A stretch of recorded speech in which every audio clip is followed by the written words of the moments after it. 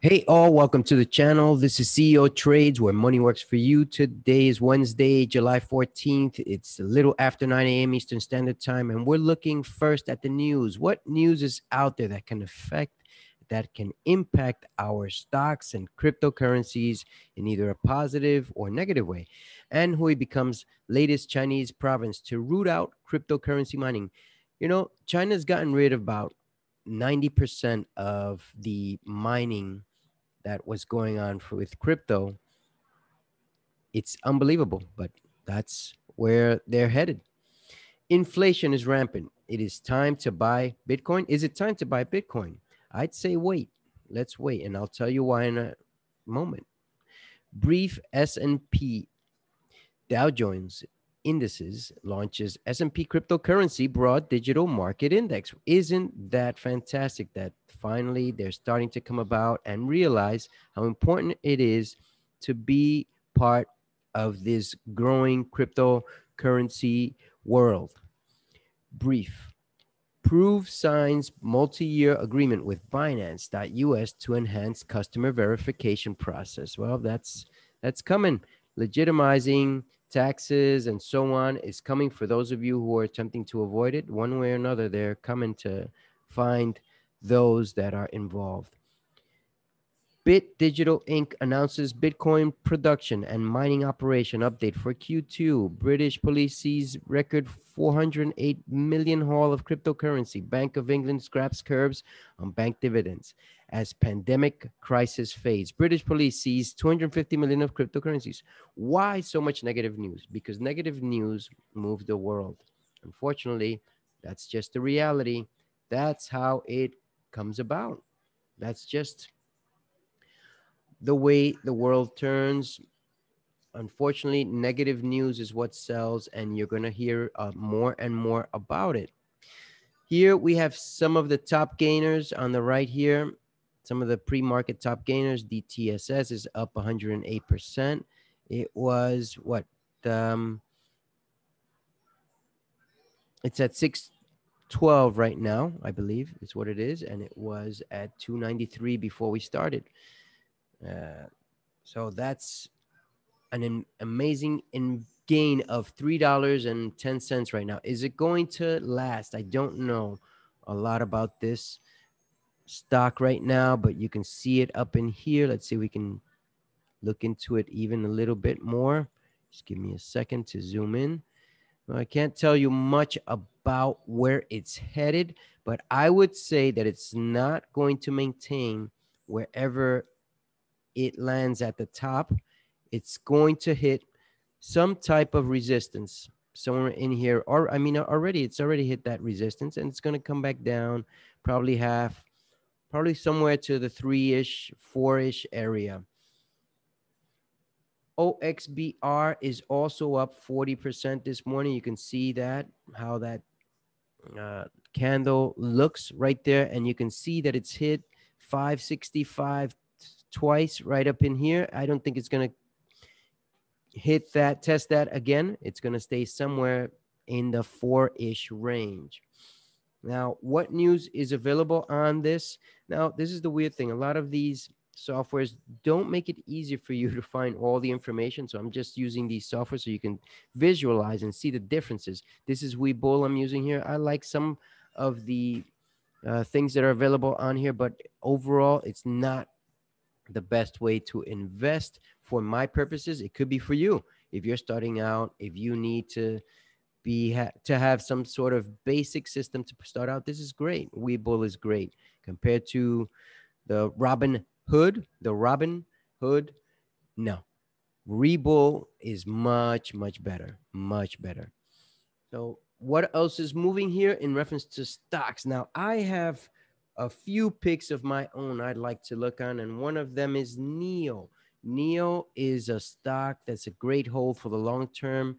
For those of you looking to park your money for the long term, it is now around the 45-ish range. Usually this stock is going to go up because it's an automaker. It's in the electric vehicle industry. I remember when this was $2, $3 a share. Man, if I would have kept investing in this stock, we can see where my returns would have immensely given me what 100% return, 1,000% return or so from $4 to 45 where it is right now. I actually, when it was at 60, it would have been amazing. Will this stock go up? Yes, it will. I believe it will. I just don't know when, because the overall market is trending downward. This one is consolidating the 45-ish range. And if we look at the 4-hour chart, we can see that this is where it's at right now in that consolidating path right here, 45. And it's formed a head and shoulder. This head and shoulder right here, I would say it's just getting ready to go upward trending. Why? Because in September, usually car makers release their 2022 vehicles, and NIO will do the similar thing, releasing their new vehicles. If you're ready to invest, NIO is one of those stocks I like. JetBlue is also down. It's down to 16. It's rated at 21. I think it's going to hit 25, 30 within the next 6 to 8 months. I could be wrong, but I believe it's going to go up. Why do I believe that? If we look at the chart for the last several months, let me see here. You see that it had a high of 2160-ish. I cashed in somewhere in there, and now it's back down. It's almost consolidating into this 16 where it's finding support right here at the 16-ish level. It's probably just below that, 1580-ish. And if we see it hold for at least another day, it should be a good buy for the long term, for the longer term, or for the interim. Another one that I like is Norwegian Cruise Lines. This one has had a bit of trouble getting out of Miami port, but in general, this will go up. It will go up to into the 30s, if not just barely hit the 40s. This is a long-term hold for me, Norwegian Cruise Line. I like it. It's at 26 right now, and it's valued somewhere in the 30s. There is positive news. There is an analyst saying that it's rated much higher than what it is right now. This is one of the meme stocks, Bed Bath and Beyond. You can see it's hit 53 back in January, and then it hit 44 back in May, and then it hit the 40-ish range June 9th and June 28th. Will this go up? It will. I believe that this will go into the 40-ish range, 44, 45, maybe 48 range by the time December comes around. Bed Bath and Beyond. That's right. And one more that we're looking at in reference to stocks is AYRO. AYRO right now is in the $4 range.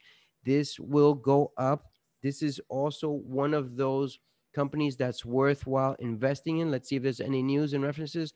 Musk testimony boosts Tesla. STFC jumps on merger deal. MMAT continues to fall. AYRO to present at the Access to Giving Virtual Investor Conference, which is happening right now, July 13th to the 15th. You can see it right in here in the second one above. I read that this morning.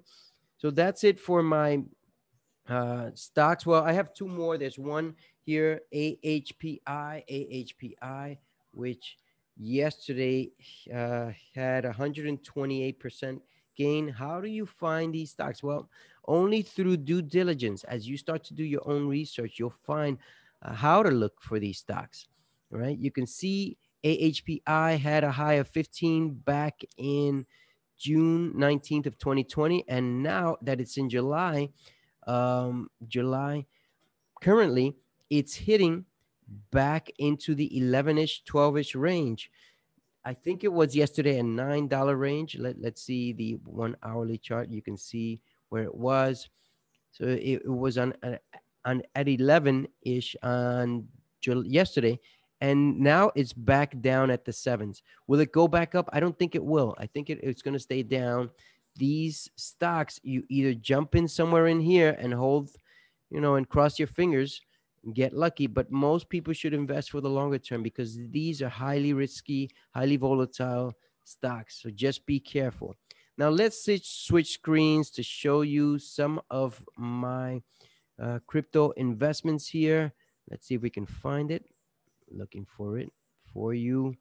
Give me a moment. Let's see here. Here we go. Sure, as this pulls up here, you're going to see a similar trend line for all of these. Now, this is BAT, the basic attention token. You can see it's consolidating right here in the 52-cent range. Matic is consolidating in the 93 just under $1 range as it's coming up. You can see that. Doge is gone under 20 cents. It's at 19 cents right now. Will it still continue to go lower? I'm expecting it to go down to at least 16.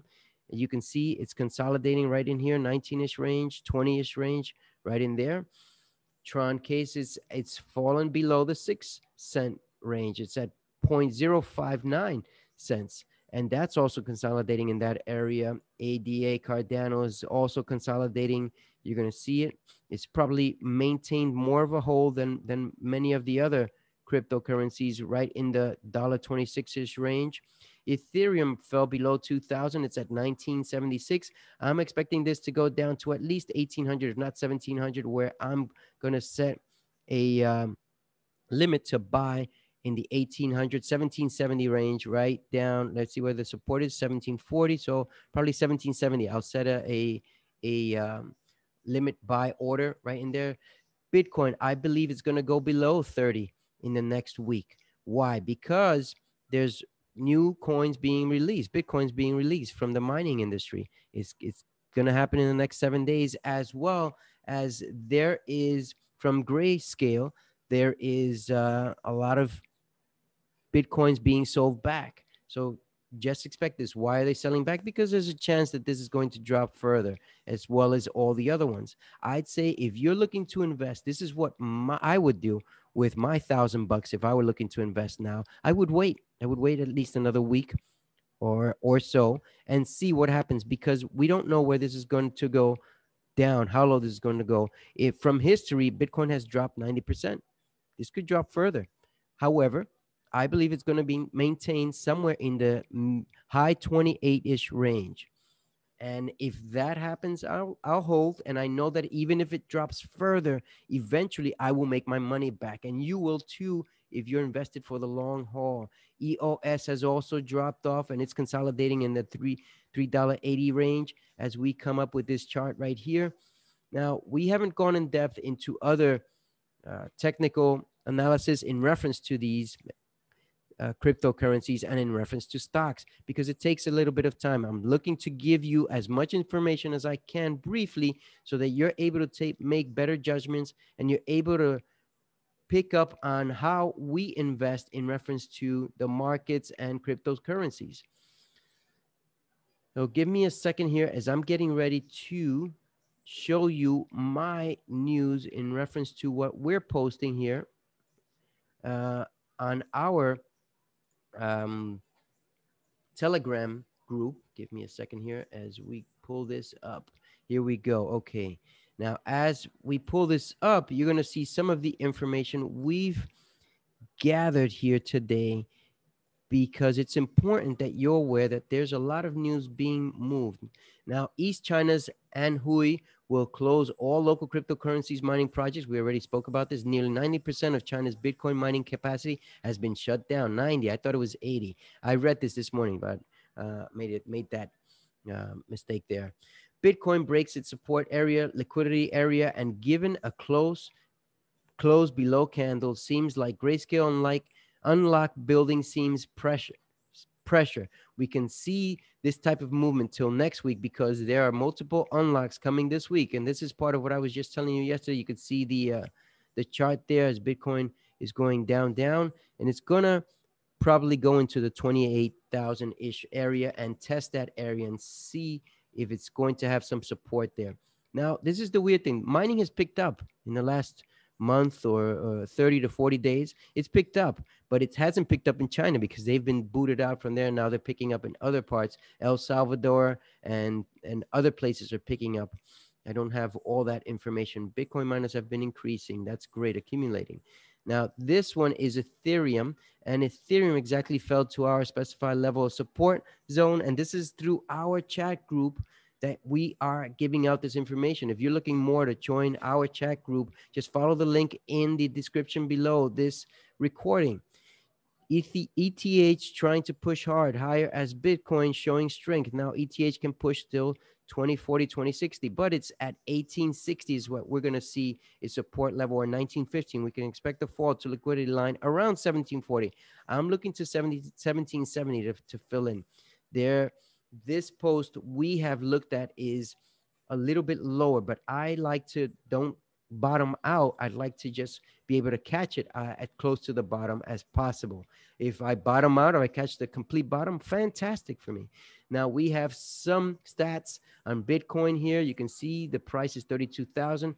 In the last 24 hours, it had a change of 0.38%, minus 0.38%.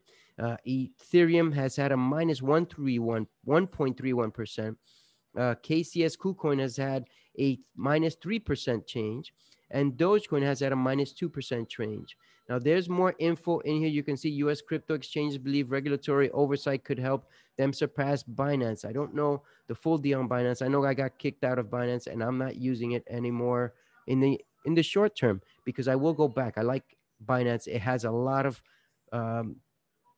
gadgets in it that make it easy for anyone to invest. And a lot of these charts come from Binance. American Express enters NFT market with collaboration with musicians. This is wonderful news as a lot of these big corporations start to pick up. So this is it for our tips on crypto and stock market. I hope that you are investing in your knowledge account, because if you invest in your knowledge account, guess what? Your money account will grow multiplied. Don't forget to like, subscribe, and share this channel if you care. If you care, please share.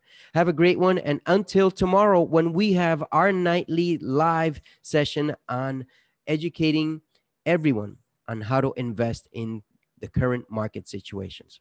Stay safe and have a good time.